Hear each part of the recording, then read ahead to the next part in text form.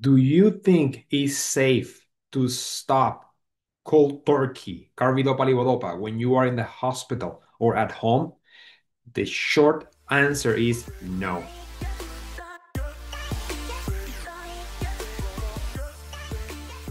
So imagine that you are in the hospital, admitted, and you have Parkinson's disease, and you are supposed to be taking carbidopa levodopa, 2 tablets, 3 times a day.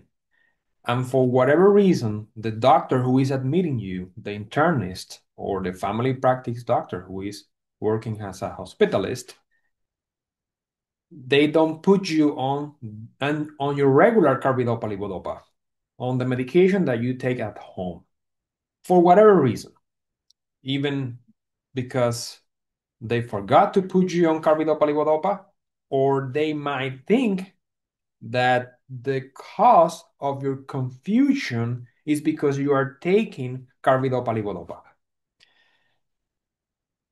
So what happened is when you stop this medication in a patient with Parkinson's disease, and let me be clear about that, in a patient with Parkinson's disease, there is something that you might develop in a few days when you stop this medication drastically, cold turkey.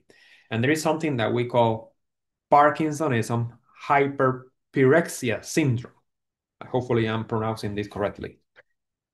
Parkinsonism hyperpyrexia syndrome. So those patients are usually very rigid. They become very rigid, stiff. They have fever. The blood pressure goes up and down.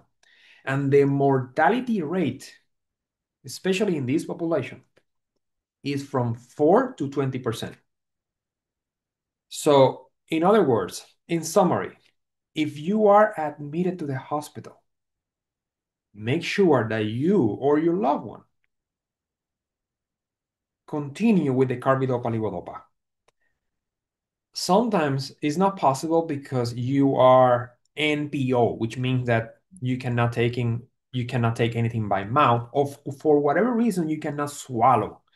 In those cases, this is a difficult situation, very rare, but difficult situation. You might need to use a patch uh, for a short period of time until you are able to swallow. But remember, be careful with stopping cold turkey, the carbidopa levodopa, because you can die from this. If you like this video, don't forget to subscribe to my channel. See you soon.